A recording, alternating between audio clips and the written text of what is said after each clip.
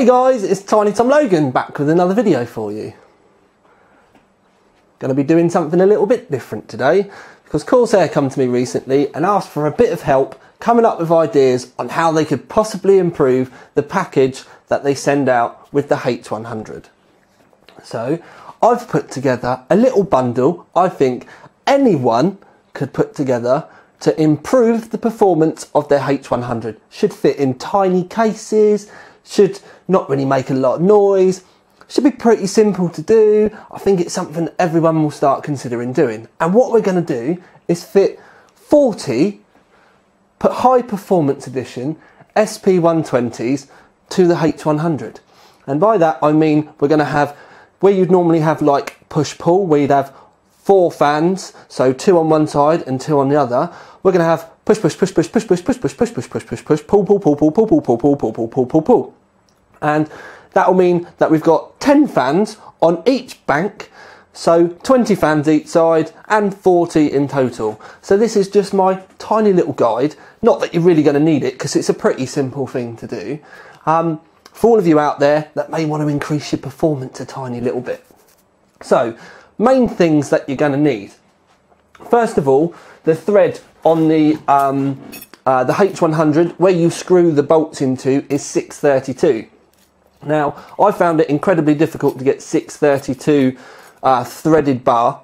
So I've got M3 threaded bar, but I'll show you how you can use that. And then you've also got to consider power in all these things. So, thanks to the boys at Aquatuning. In fact, you can post underneath, thanks Pascal at Aquatuning. I've got a selection of these Phobia fan extensions. So basically they can be daisy chained together and they've got 4 fan connectors on each. So I've got 10 of those because obviously we need to power 10 fans. 10 of those, 40 fans, 4 in each, 40. So there we go. So today is going to be just a quick 2-minute video of me showing you how to get all these on. I'm just a little bit worried about the rubbish men trying to take all these boxes away afterwards. But getting my trusty remote out of my pocket, what I'm going to do is break down now and then we'll start doing some work on the H100. Right then, obviously for this many fans we do need to make a few minor adjustments. And as I said to you before, I couldn't find any 632 bar, so I bought M3 bar. Now the M3 bar does fit through the mounting holes that are in the H100 just about. If we'd used M4 it wouldn't have fit at all and we would have had to have gone quite against the, pretty much tapped out these holes. So what we're doing is we're getting an M3 with a pair of angled fine nose pliers, going in behind. Now I'm trying to do this with my hands the wrong way around, but and then we hold that in and we screw through. Now luckily Corsair, when they built it, the actual water chambers behind do not line up with the threads, so we can go into the fins a little bit and it's not too much of a problem. Now we've got that in. As you can see, some of these are quite loose, so we're going to have to give the fans a little bit of support. What I want to do is I want to get this side built up and then we're going to try and manoeuvre it so that I can secure it with all of the fans on. But that's that stage. So what I'm going to do now is bung all the fans on, fix them up, support it a bit, and then I'll come back and show you it with the first 20 fans on it. Right then, we've got our first batch of fans on. Don't worry about this fan here because this is from when I was using the H100 previously. What I need to do now is take the H100 off of this bracket and then fit the other fans. Obviously turn these ones round so that we've got a constant flow. But yes, now we've got all the fans on and it's all bolted up. It is very heavy, but it's added a lot of weight. Whereas before, the fans were warping quite a bit, going all over the place. Now they've got the bars in and they're all being held tightly together. They can hold themselves up quite easily, and this is going to help us when we move on to the testing in a bit later on. And you'll see how I'm going to have this so that we can have it all running. And also, with all these fans, make the cable tied in slightly easier as well. But as you can see, it's although it is leaning because of the weight, if it was being held up properly, we'd be fine. I just need to get that side of things all set up okay. And then what we're probably going to end up doing is rotating the whole unit round. But we're a while off that yet. It's taken me, what's the time? It's taken me about 3 minutes to do that. So what we're going to do, or what I'm going to do, is, like I said, I'm now going to crack on with the other side of things, but I just wanted to give you a quick pit stop so you can see the progress. Okay, another quick pit stop. I'll put the camera down a little bit. I've got all the wiring in. As you can see, it's quite tidy really. There's not a lot of cables there at all. There's only 20 fans that we've connected. I've also just quickly put the bridge connector on the 24 pin so that we can test it. We've had our first injury as well. Screwdriver slippy accident. Yes, lovely. So yeah, just wanted to see how quiet it was. So I'm going to put the microphone up here. You can hear me shout. I'm just going to turn power on.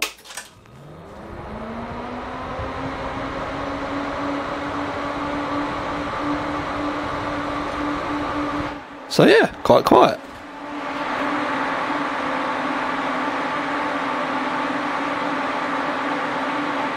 Not bad, not bad. You'd never know it was on. So that's now officially the halfway point. Now I need to get cracking on the other side.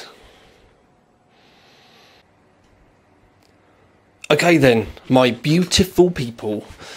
As you can see, I have all 40 fans fitted. Woohoo! They're all on there. It's actually quite strong once it's all on there. You can pretty much move it about as one lump. And that's because we've obviously got it all really squeezed together. Now we're still having to support it because there's still a fair bit of weight there. But I reckon you could probably easily get that on the top of your case. It wouldn't be a problem. I reckon you could probably get a full system and this all in easily in like a 300R or something. It's really not that big. But anyway, I've still got the motherboard kind of power off so we can bridge it just to give it a bit of a sound test, because the other one I couldn't really hear the fans at all. So quiet. So going to give this one a try now.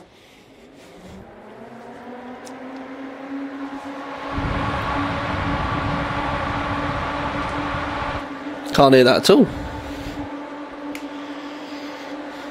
Can't hear it. Can you? Let's turn it off and turn it on again one more time, because I really can't hear this.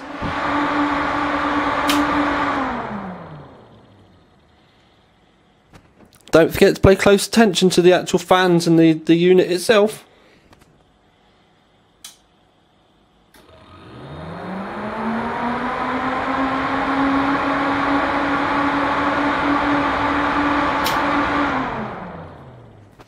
Right, I'm going to clip my mic on and I'm going to zoom you in so that you can see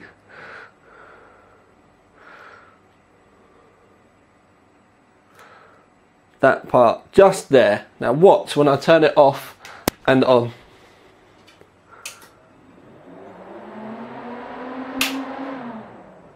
Can you see it moving?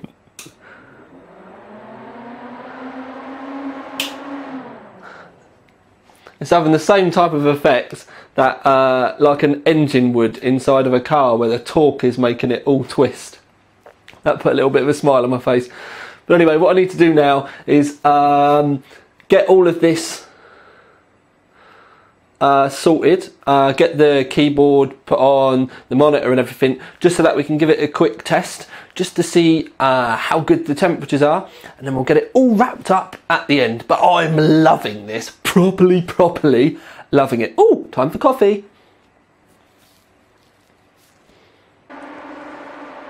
Right then, so we're running our first batch of tests, or we're running our temperature tests rather. We've got all of the fans running on 12 volts. So I'm all wired up directly and running at full speed. If I scroll over here, you can see the overclock that we're running. It's running at 4.6 gigahertz. It says 1.404 volts there, but we're actually running at 1.45 volts. There's a bit of a V-droop going on with this. We've been running prime for quite a while, as we always ever do. It's actually been running for more like an hour rather than 45 minutes. But the most surprising thing is that when we go over, first of all what we'll do is you can see there that the temperatures are running, the CPU is running at 100%, and this is with hardware monitor, but then when we move up, the temperatures are absolutely bloody amazing. As you can see, the value is on the left hand side, that's the current temperature, and then the maximum temperature is on the right hand side. So if you have a look at the maximum temperature, we've got -10, -16, -19, -18, -11, and then -7, and then with the package roughly running on about -7. So the hottest core is a -7. So those fans are doing a absolutely ridiculously good job. It's actually making the room cold. I've got a hoodie on, a hat, gloves, everything. These fans are unbelievable. And then look, you can see it's all still updating.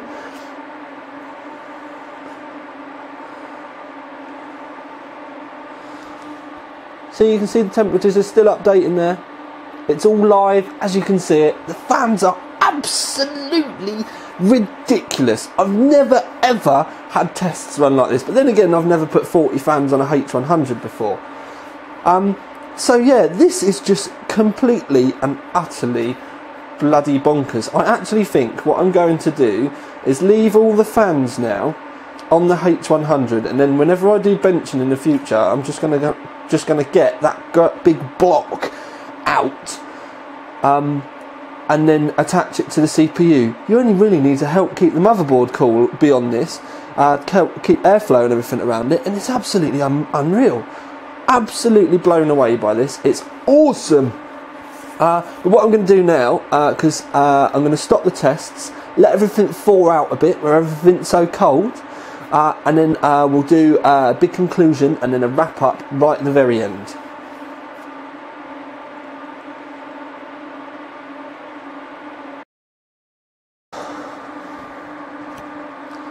Right then peeps, so testing is complete.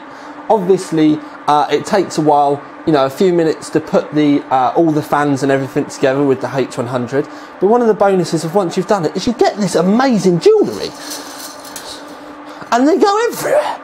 I think we could probably do a little bit more of it as well. I reckon I could probably end up making some like really wacky sunglasses and stuff and looking a bit like Elton John, but anyway, I'm happy with the earrings and the bracelets for now.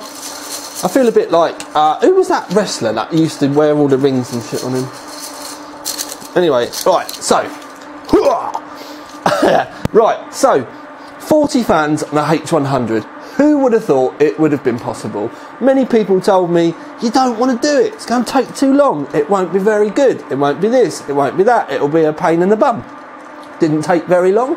Doesn't take up very much room, is really quiet, I can't even hear it running. All I can hear really, if I listen carefully, is maybe just a little bit of the pump on the H100 or something. Really isn't very loud at all. So, doesn't take up much room, doesn't really take long to do, doesn't really cost a lot either. Then you've got, obviously, it's something unique in your rig, although I can see loads of you wanting to do this now. And the temps are amazing. It defies physics. It's just unbelievable. I mean, our hottest core was -7. I mean, it has to be about 20 degrees in this room. How does it do it? Absolutely chuffing bonkers. So my advice would be, if you've got like 5-10 minutes free on a Sunday afternoon and you fancy doing something different, why not give this a crack? And you end up with something that looks like a straight 6 on one of the old Jaguar cars. It does look rather unique, although I think I'm probably looking slightly more unique at the moment than the H100 does. But anyway, do you realise that's the first time I've laughed throughout the whole of this? Anyway, so, as you can see, unreal performance, doesn't really take up a lot of room, is really, really quiet, it's probably accessible for everyone. As I said, you could probably end up shoehorning this in a 300R if you want to.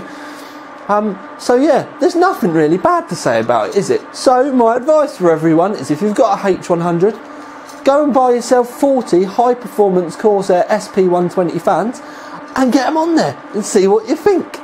Anyway, it's now time for me to go take my wonderful jewellery off because it's actually starting to chafe a little bit on my arms. But for now at least, this is Tiny Tom Logan with another video for you. Out!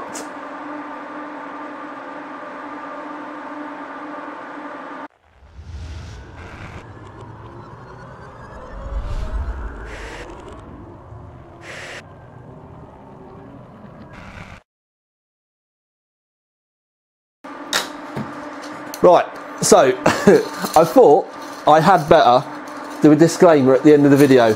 I'm going to put this in at the end of all of the comments at the end of the scroll and everything, because I already know that the comments are going to be full up with people telling me that it's what we've done today isn't possible and is pointless. Well, quiet. That's kind of the point, because it's just a bit of fun. This is basically the reason why I'm going to put it right at the end of the video, is to see how many people think that we're actually being serious and that this isn't just a bit of fun. So all I would like to do is say thank you very much to first of all Aquatuning for sending me the cables to wire this monster up, because otherwise I was going to end up having to spend a complete and utter fortune on individual crappy cables off of eBay just to put these 40 fans in the rig, and luckily Aquatuning come to my rescue. But most of all would be Corsair for basically just saying yes to any bonkers and stupid ideas I seem to come up with when it comes to making a video, which is essentially a trolling video, because this was just made for us, the subscribers, me, you, do you know what I mean, the general community, to have a bit of fun with. But for now at least, this is Tiny Tom Logan finally, although I've now got to take this thing apart, with another video for you. Out.